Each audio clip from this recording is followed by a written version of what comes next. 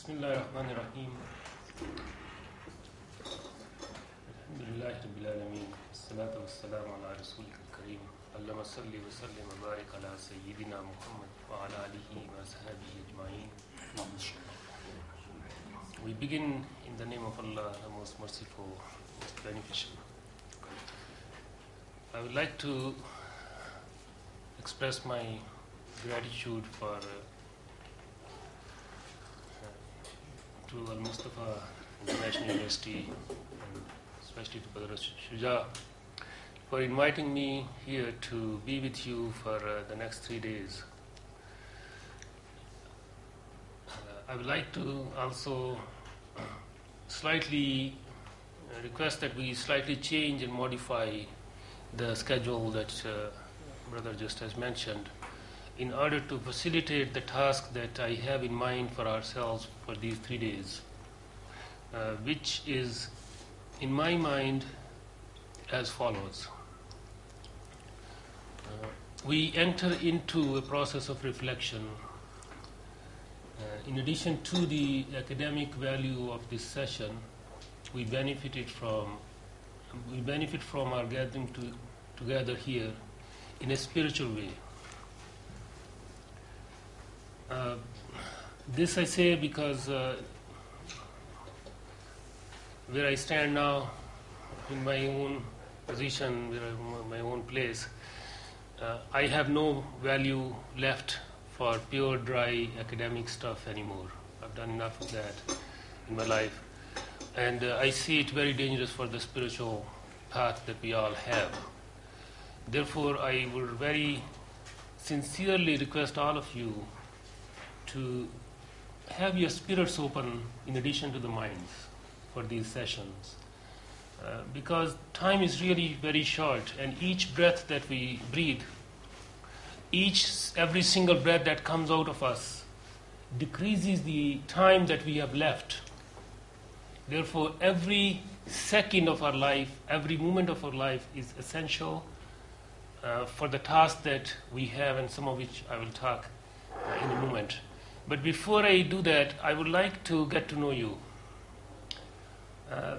before we begin. And therefore, starting from my right, if you could just tell me your name, the country or the place from where you come, and the religion you follow. So, Bismillah, starting with you. Assalamu alaikum. I'm Nuri Hamamoto. I'm from Japan, and I'm Muslim. Thank you very much. My name is Axel Takach. I'm American and I am Catholic. Bismillahirrahmanirrahim. My name is Hussein Arianto from Indonesia, Muslim. Hello, I'm Joseph. I'm from France. I'm Christian. Sergei Kozin, and the empty chair is for my wife, Anastasia. We're from Russia, Eastern Orthodox. Assalamu alaikum, I'm Rebecca and I'm Muslim from UK. I'm Rebecca from the United States. I sort of Christian background, but I don't follow religion.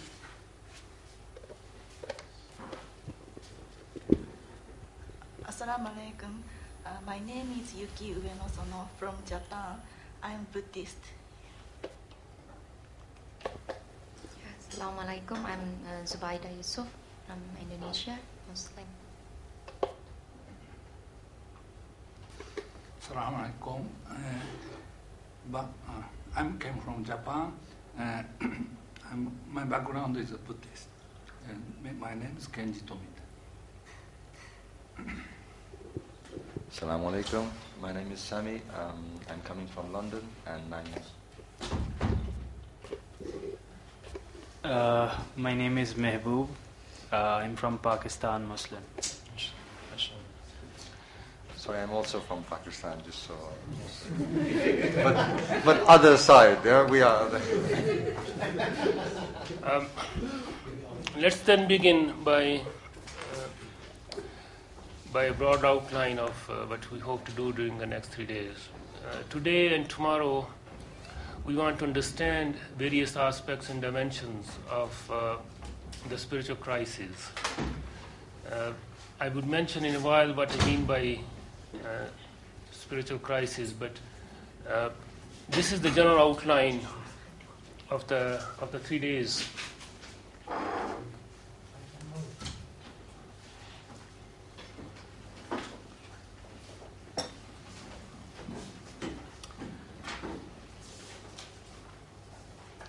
I also want to say that in a gathering like this, where we have this wonderful collection of people from various countries and different beliefs, it is absolutely essential that we respect each other's beliefs, even though there is no effort to convert or change. We do have a fundamental common ground as well, by virtue of all of us being human beings. And as human beings, no matter what we are practicing and no matter what we believe, there is a fundamental common denominator here, and that's where I'm going to start. There are differences in the way we perceive the world, the way we believe, the way we practice our beliefs, but they are secondary to the fundamental common bond that we all have as human beings. And at that level, all of us can share an understanding of the spiritual aspect of our lives. When we say that this session is about the spiritual crisis of the modern man, we begin by defining what we mean by the spiritual crisis. Spiritual, pertaining to the spirit. However, we are told in the Quran, وَيَسَأَلُونَكَ عَنِ الرُّوحِ قُلِ الرُّوحُ مِنْ أَمْرِ رَبِّي وَمَا أُوتِيتُم مِنَ الْعِلْمِ إِلَّا قَلِيلًا, that they ask you about the ruh, which is translated as spirit. The spirit is from the amr, the command of my Lord, and you have been given knowledge but a little. The substance we call ruh, the spirit, from which we derive the adjective spiritual, about which we are saying that we are in a crisis. So we want to go right to the bottom of the definitions to understand what is meant by spiritual, what is meant by crisis, and what is meant by the modern man. These three are fundamental categories for our discussions, and unless we are clear on what they are, we wouldn't be able to go further. The spirit itself, then, is something about which we don't have a knowledge, and spirit should not be confused with soul. In the modern Western philosophical discourse, we normally have equivalence between spirit and soul. So soul-body relationship is mentioned. But the spirit itself, which is ruh in Arabic, and also in Hebrew, it's a similar word, ruh. This is a substance. This is an entity by itself about which we have been given but little knowledge. However, when we say spiritual, we are not simply talking about the entity called ruh or the spirit. We are talking about a certain understanding of our being which transcends the body, which transcends the physical embodiment of the spirit. This certain understanding of the spiritual is actually grounded and rooted and connected with the Creator. Whether we believe in the Creator or not is a secondary question here. I'm talking about essential human constitution. So in that respect, and I'll have more to say later about this, but in that respect, the spiritual dimension that we are talking about has to do with the inherent relationship between the creator and the created. Now, if somebody does not believe in the creator, and of course people have the freedom not to believe in the creator, as many people do today, even then there is, and I'll get deeper into that, even then there is the dimension of our existence that opens up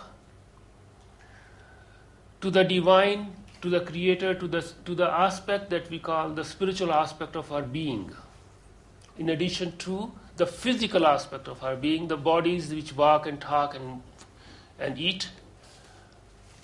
As some of the disbelievers said to the Prophet of Islam, what kind of prophet are you?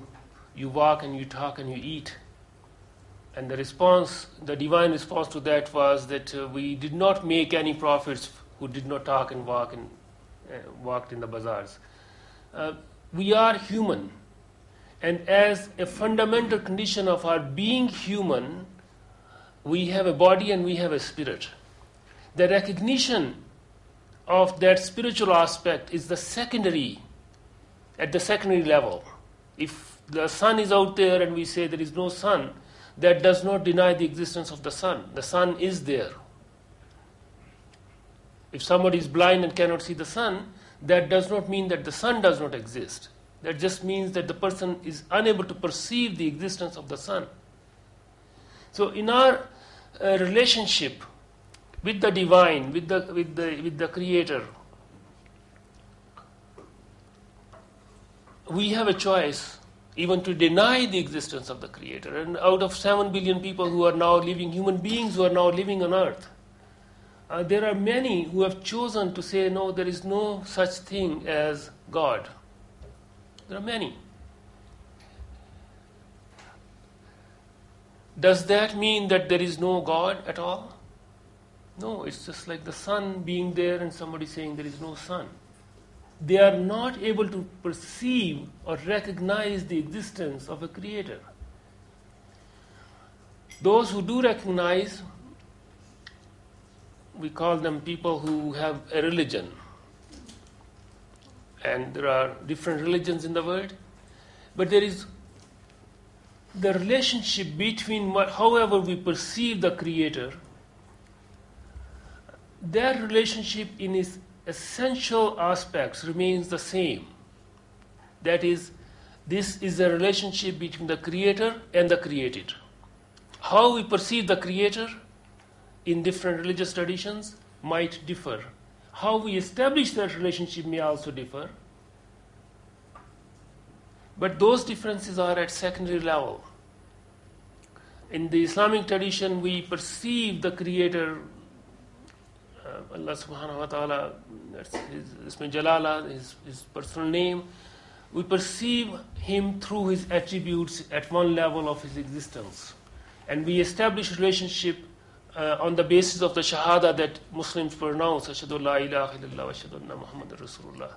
And unlike what Dr. Jalali said yesterday, about the day before yesterday, about the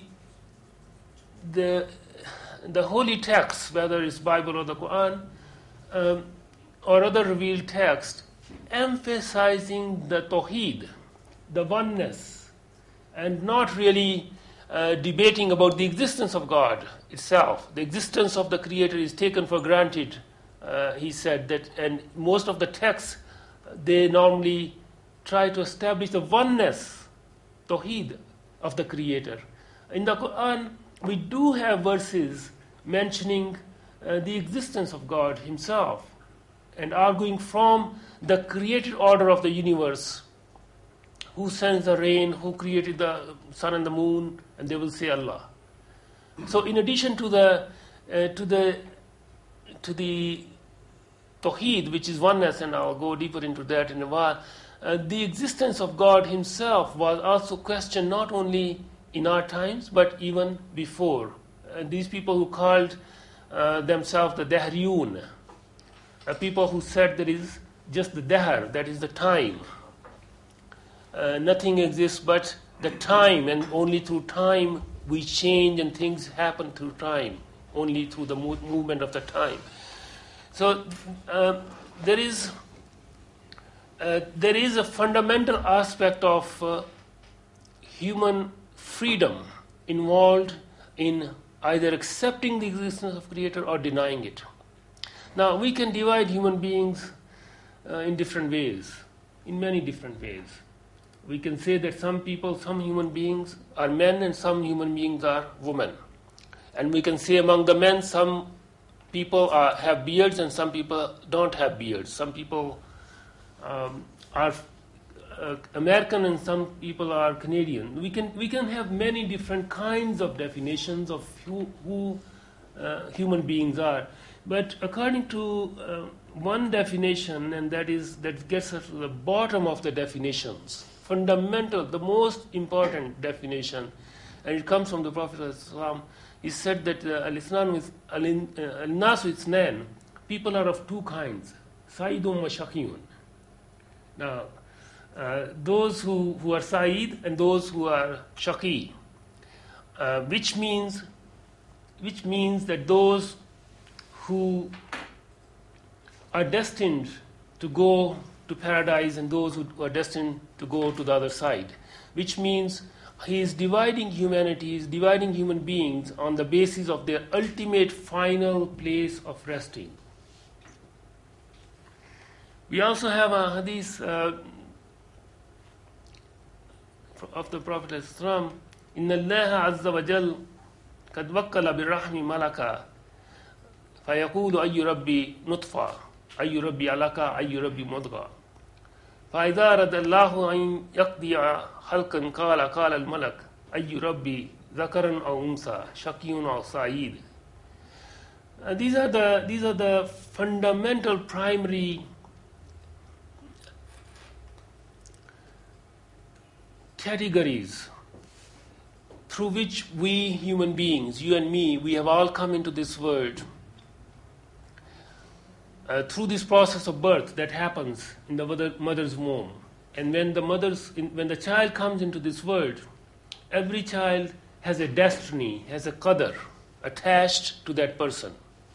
Although there is human freedom, but this is from the foreknowledge of the Creator Himself.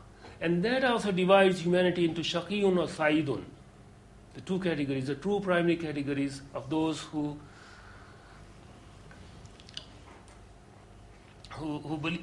are destined to one side or the other side. Now, in law, we talked yesterday also, the day before yesterday, about the questions of fiqh.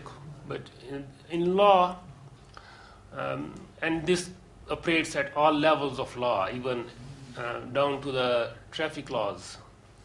If you are caught doing something against the law, and you say to the judge that, oh, I didn't know about this law, that ignorance of the law is not allowed, is not recognized as a valid reason for breaking the law. Even at the very mundane level, we are driving on a highway where the speed limit is 100 kilometers and we are driving at 200 kilometers, and the policeman comes and stops us and says, oh, the speed limit is 100, you are driving at 200. You cannot say that I didn't know the speed limit was 100. It is presumed that the person who is driving the car already knows the law. Likewise for murder and theft and all the other laws that exist. Now, if this is true for the secular, so-called worldly laws, what about the divine law? Can we, as human beings, proclaim on the day which, according to Islamic belief, Christian beliefs, Jewish belief, is the day of judgment? Can we stand and say, oh, sorry, actually, I did not know that you exist? Would we be able to do that? Would we be able to deny the spiritual reality of our being at that time? The ignorance of the law is not a valid reason. Furthermore, there is another aspect of this. Now, according to the Quran, and Muslims believe that the Quran is the actual word of God, Kalimatullah, the actual speech. وَإِذْ أَخَذَ رَبُّكَ مِنْ بَنِي آدَمَ مِنْ ظُهُورِهِمْ ذُرِّيَّتَهُمْ وَأَشْهَدَهُمْ عَلَىٰ أَنفُسِهِمْ أَلَسْتُ بِرَبِّكُمْ قَالُوا بَلَىٰ شَاهِدْنَا. All of us, you, me, the child who's going to be born today, all of us established a covenant with the Creator who asked us, Alastu bi Rabbikum, am I not your Lord? And we all supposedly said, Bala, you are. And the Quran further says that, Antakulu yawm al-qiyamati inna kunna an hadha ghafilin. Allah subhanahu wa ta'ala says that we did this so that on the day of Qiyamah, you would not be able to say that we were ignorant of this reality. Now, if you find a person who is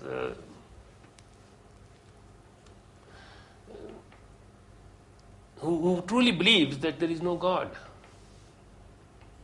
who really believes, who is a true, pure, well thought of atheist, who says, well, I don't really know if God exists or not, or I don't believe that there is any God.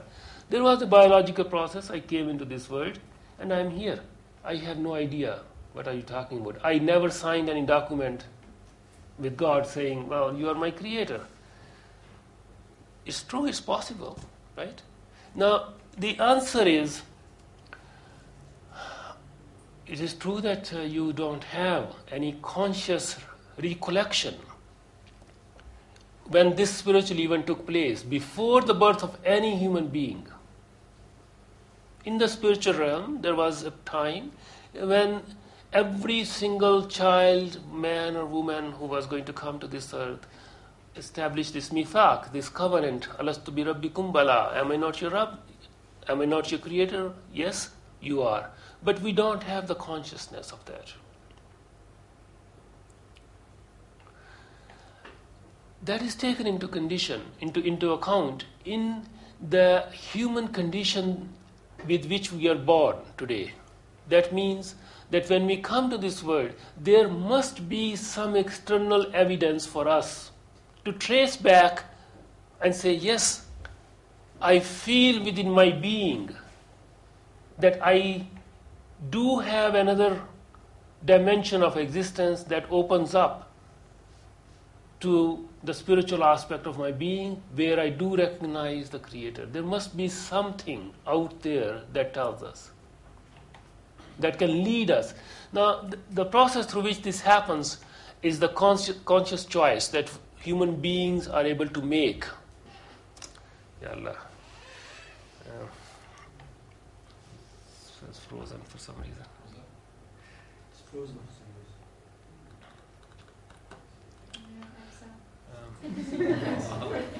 Okay, inshallah, I'll restart this while I still talk.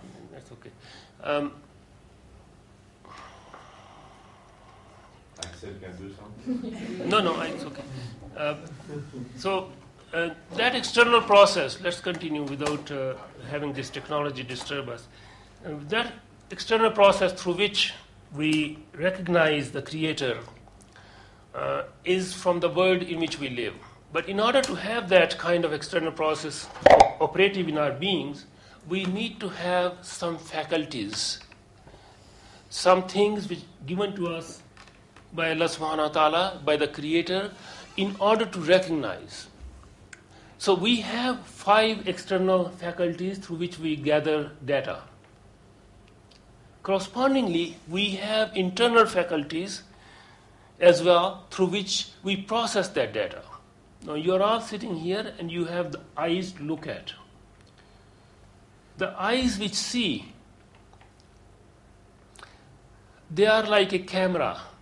But the images which these lenses are seeing, they are going inside. They are going inside where they are being processed. When they are processed, then you are able to, and I am able to recognize that this thing is a light bulb, and this is a wall, and this is a door, and this is a human being. We perceive things through the external faculties, and we process them through the internal faculties. That much is clear. Now, when we see the world, when we see what's around us, we see a created order.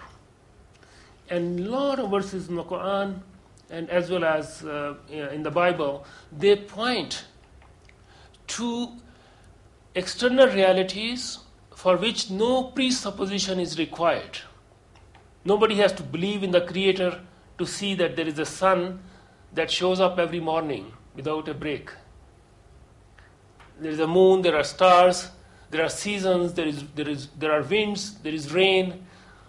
There is a process in the nature that testifies to the existence of Creator, and this is a very old and tiring argument in the academic discourse about proving the existence of the Creator from the created order.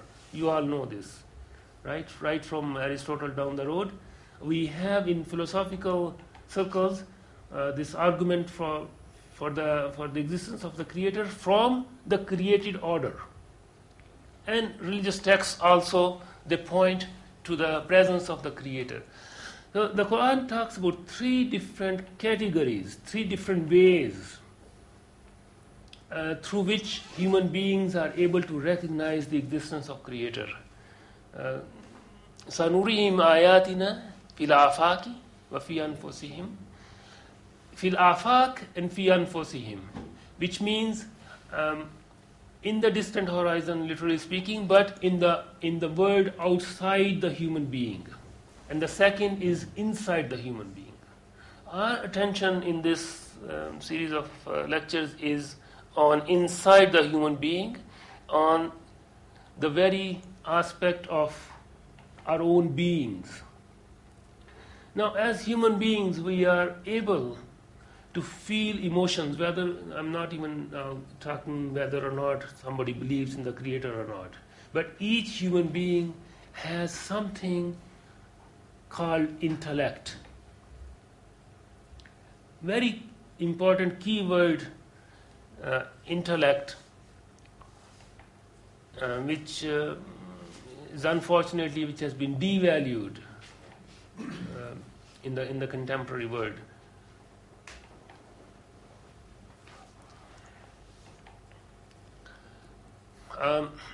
Intellect, something to do with aql, which is one of the internal resources given to every human being. And to differentiate intellect and aql from rational processing, reason. The intellect is different from reason.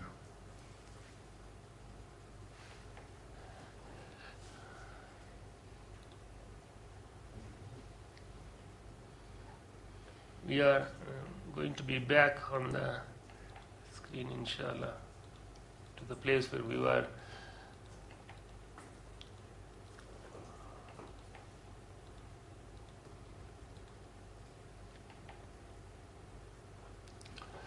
I think Mahbub had mentioned this hadith yesterday, the day before yesterday, about every single child being born on fitrah, and then the parents making him or her into somebody of a specific religion. But the section of this hadith that is relevant to what I am saying is the fitrah. Fitrah is the imprint, the divine imprint upon which we are born. So the mithaq, the alastu bi rabbikum, the covenant that we all signed and established with the Creator, is not an external reality. It is imprinted on our beings. And every one of us has within us that document which says that yes, there is a Creator. With the choice as a human condition that we can deny the existence of the Creator. That choice